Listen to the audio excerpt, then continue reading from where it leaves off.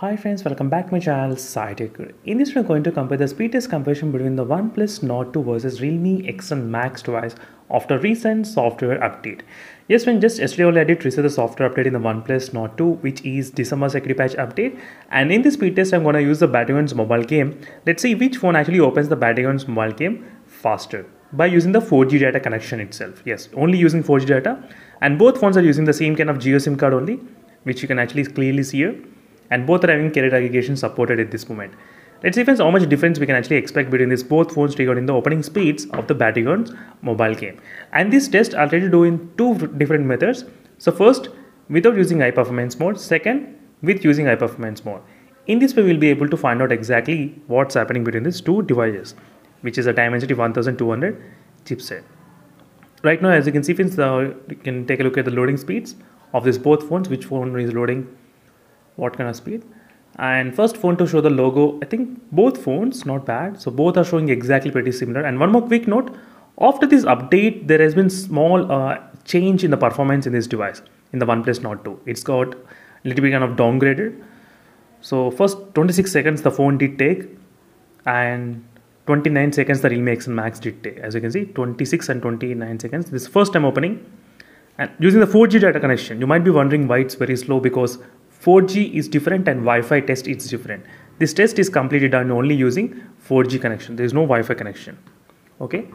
And after this update in the OnePlus Nord 2, the performance little bit kind of downgraded. So there might be a couple of other things as well, because to maintain low temperatures, I guess, not to put much pressure on the CPU and the GPU, that might be the reason why the OnePlus did it.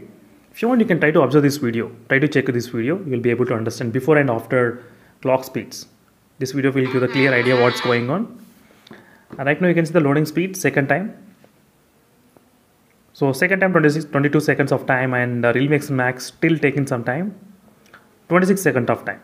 So 22 seconds and 26 seconds of time both phones did take. And now let's enable the high performance mode in the settings option.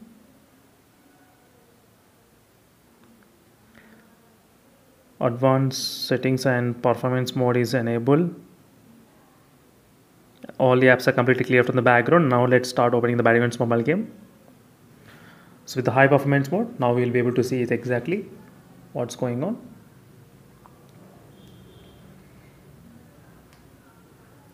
As you can see, when using high performance mode, the OnePlus Nord 2 was able to perform again pretty faster than the Realme X1 Max. Without high performance mode, the phone did take 22 seconds of time. With high performance mode, it did took I think 20 seconds and 21 seconds. So still the same. The Realme X1 Max is taking a lot of time, 27 seconds. Let's start the test again. Let's see it second time. What happens with opening speeds? So right now we'll be able to find out exactly. As you can see, the OnePlus Nord 2 again pretty faster. Only the CPU clock speeds has been slightly kind of decreased, I mean underclocked after this update. So 20 seconds of time the OnePlus Nord 2 is taking at this moment after the recent software update. Before it used to take pretty fast friends. I think within 17 seconds the phone used to load, but maybe because of 4G data connection, I guess. So that's it friends, thank you for watching. Stay tuned for more updates, and this is a quick comparison between these both phones. And meanwhile, signing off until then, stay tuned. Bye.